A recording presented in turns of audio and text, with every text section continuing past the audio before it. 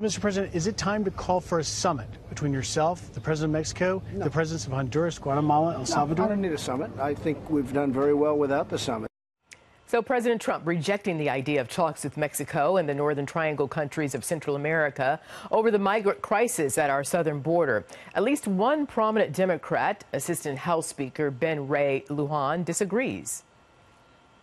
The United States needs to be working again with Mexico and with the Northern Triangle countries. I think the president threatening to shut down that southern border, cut off the money from the Northern Triangle, which would only encourage more violence in those countries and encourage more people to flee out of fear for their own lives.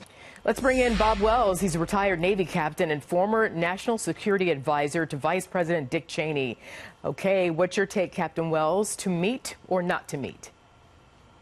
I think to not meet. I think the president has really done a really good job in elevating this particular issue.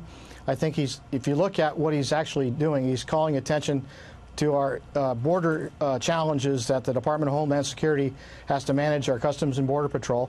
He's looked at the governance and what's happened in the Central American countries, or as you mentioned, the Northern Triangle countries, and the conditions that these poor people have to live under. And then finally, he's put Mexico right in the center of where the solution needs to be. He has diplomatic discussions with President Obrador of Mexico.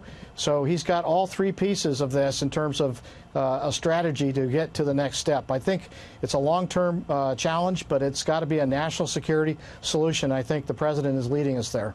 So the U.S.-Mexico relationship, as you well know, Captain Wells, is codependent in various ways. And Mexico's inability, though, to manage migration and drug trafficking puts a strain on that relationship.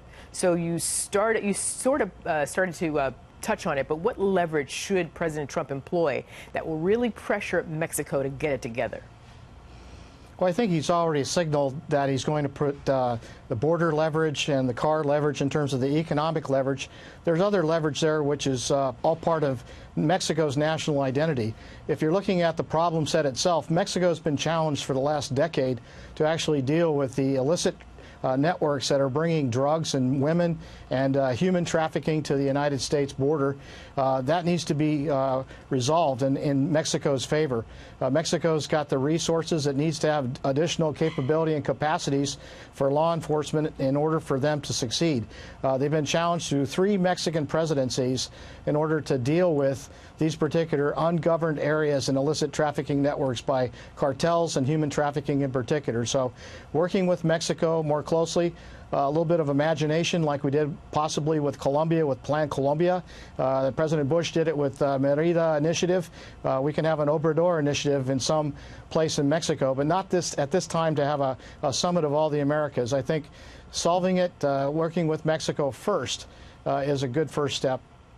Yeah, and there are always risks involved in whatever route you choose. But here's another question for you, sir. Should completely shutting down the southern border ever be a consideration? I don't think so. I think economically, looking at our trade relationship, as you mentioned, Arthel, it's a double-edged sword. You can actually do more harm than good. Our supply chains have been intimately involved with Mexico since the NAFTA treaty was passed. We've just had a new NAFTA treaty. It's still under discussion inside the Congress. So we really need to think about the supply chains and looking at American business so we don't impact our own economy. So we need to think about that with regard to the approach with Mexico on the border. I wouldn't do it. I wouldn't recommend it. But it's, I think, the president, in his own style, in his own way, communicating that this is a serious issue. We're going to elevate it. We're going to turn the lights on in the room, and we're going to see where all the furniture is. And that's what he's done through his rhetoric, through his tweets, and how he also leads by putting the issue back right front and center. Should the U.S. continue giving aid to Honduras, El Salvador, Guatemala? I think so. And I think I'm a big supporter of diplomacy and also development to support helping build the partner capacities in nations. I've been part of that in national security in the Bush administration. But I think if you're looking at what we're trying to do with that development aid, it's to actually build law enforcement capacity in Honduras and Guatemala and El Salvador.